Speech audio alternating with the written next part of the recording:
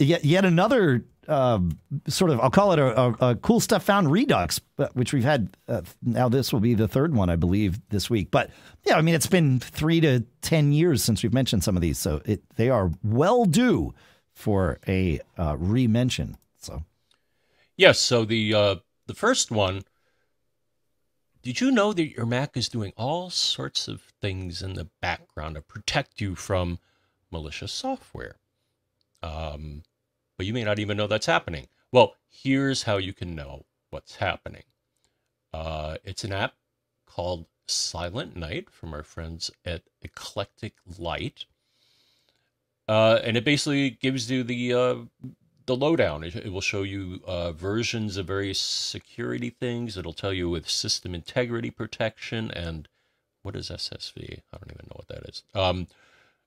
XProtect, which is their, it'll show you the version of that. And actually, and the versions of some other things. But what's really nice, the version of Gatekeeper, what's really nice is that it'll show you if a database is not up to date. And this actually happened on my system. It was like, oh, dude, your XProtect database is old. You want to update it? And it's like, okay. That's cool. Yeah. So something you may want to run every now and then just to make sure that all your security stuff is the way it should be. I now remember, we looked before the show to see how recently we had mentioned this, and it had been 3 years. I now remember exactly when I found out about this, John, and you were there. And in fact, I caused you and me and a bunch of other people great headache. There's nothing wrong with this app. I highly recommend using this app. Don't do what I do. What I did, though, we were at MacStock in person in, I believe, 2019. And someone on stage, I'm going to guess it was Brett Terpstra, but who knows? I don't know who it was. Someone either on stage or in the room mentioned Silent Night. I'm like, oh, this sounds amazing. So I ran it and it said updates available. And I clicked install all updates because I wanted to be up to date, you know.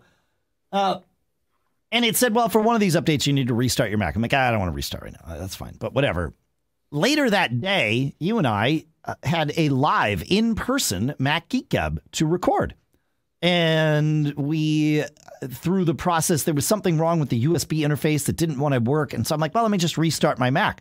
And so I restarted my Mac for the first time since clicking the install all updates button earlier that day in Silent Night. Uh-oh. 25 minutes of updating Mac OS happened with a room full of people waiting to see a podcast about how to properly manage your Mac. There was so much irony. It was dripping from the ceiling, folks. Yeah.